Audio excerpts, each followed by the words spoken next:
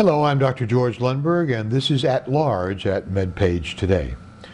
Only very rarely does an experienced editor get a spine tingle out of a new paper.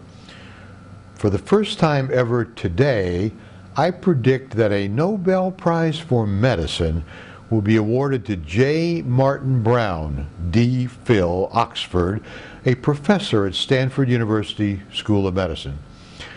Professor Brown and his colleagues have discovered and reported a fundamentally new approach to the treatment of solid tumors, beginning with the devastating Glioblastoma multiforme. Here's how it goes. Tumors need blood in order to grow. Powerful radiation can kill many cancer cells, and it also kills the cancer's blood vessels. How then do any surviving cancer cells regrow after radiation if they have no blood supply? Where do the nutrient blood vessels come from? Professor Brown and colleagues hypothesized that circulating bone marrow-derived cells recreated endothelium and thus vasculogenesis, not angiogenesis, thereby providing the needed blood for the cancer to recur.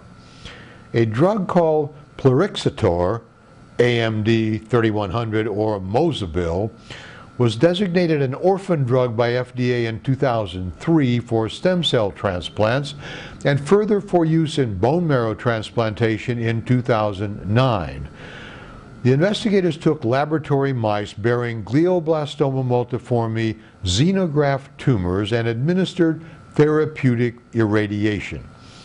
After irradiation, they treated the mice with Plerixafor to test whether by blocking the bone marrow-derived cells from becoming endothelial cells, they could prevent them from providing blood nourishment to the irradiated cancer.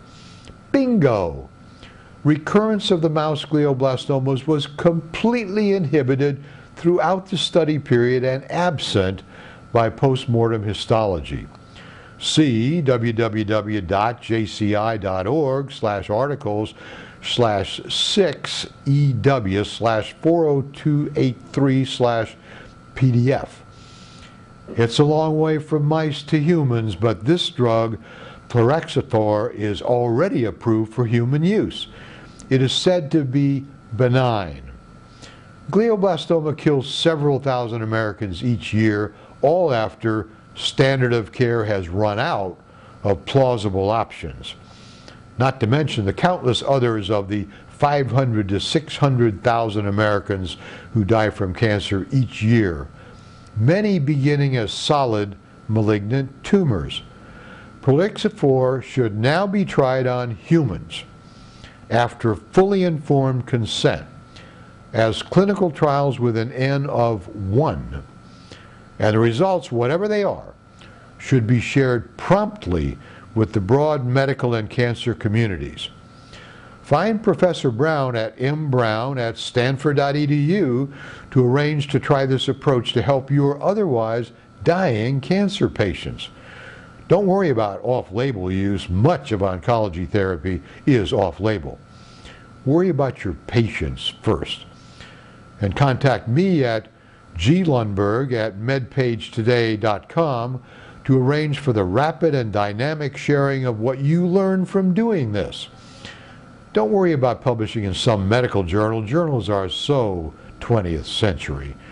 In the 21st century, we do rapid learning communities, solving problems, not padding CVs for impact factors. That's my opinion. I'm Dr. George Lundberg, at large for MedPage Today.